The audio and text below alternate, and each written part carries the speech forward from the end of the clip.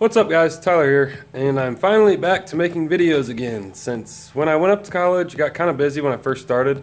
Didn't get a chance to make very many videos, or any actually. And then just a couple weeks ago, actually, as you can tell by the title, I drilled a deer in the Miata. So that is an adventure on its own as well. Once I get back to school, I'll show you guys pictures of the Miata and I'll show you all the damage. Right now, I'm still not sure what I want to do with it. Either I'm gonna part it out, keep it and just rebuild it, or rebuild it and sell it. I'm still not sure because all the parts that I'd buy are just going to come primed, not to repaint the whole thing as well.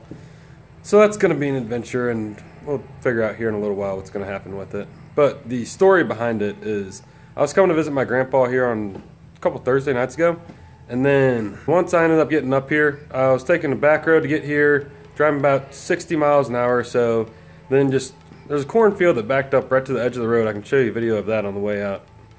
Then two deer came running out of that cornfield, and they went on the road, so I started slowing down, saw them probably 50 yards out or so, and then slowed down to maybe 50, 45 or so. They cut back into the corn, and then I was like, oh, okay, cool, I'm safe now. No, they just sprinted back out, and one ran right in front of the car, hit it with the car, and then it flew up in the air, almost into the Miata, and landed on the windshield. So it was pretty scary, but I mean, everything's fine now. Didn't get hurt from it or anything. Just the car's pretty messed up. So we're gonna see where the channel goes from here now. I think I'm gonna be making different types of videos. So I'll be talking more about cars rather than maybe working on the Miata itself. Or I'll be doing videos on the truck in addition, and a lot more of those too. Alright, so we're coming up on where I hit the deer right here on the left side by this cornfield is where it is. And you should be able to see my tire skid marks after hitting the deer in the middle of the road. Right there.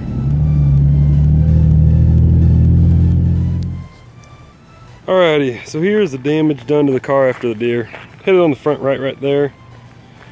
Broke out my light. Then we got this front fender messed up. The hood is all curled up. It's where the deer landed on the windshield. Then if we take a look under the hood here, you can see the front air guide right there by the radiators bent out. Both the headlight assemblies, pretty rough. I mean, this one, yeah. The brackets are ruined on both those going to the motors.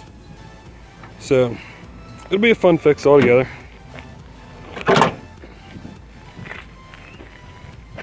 And there she is. So as you just saw, that's what the poor Miata looks like now. Now, if I do decide to rebuild it, this channel will probably stick to more tutorial-based videos. And if I decide to get rid of the car, I'll go into more car entertainment-based videos.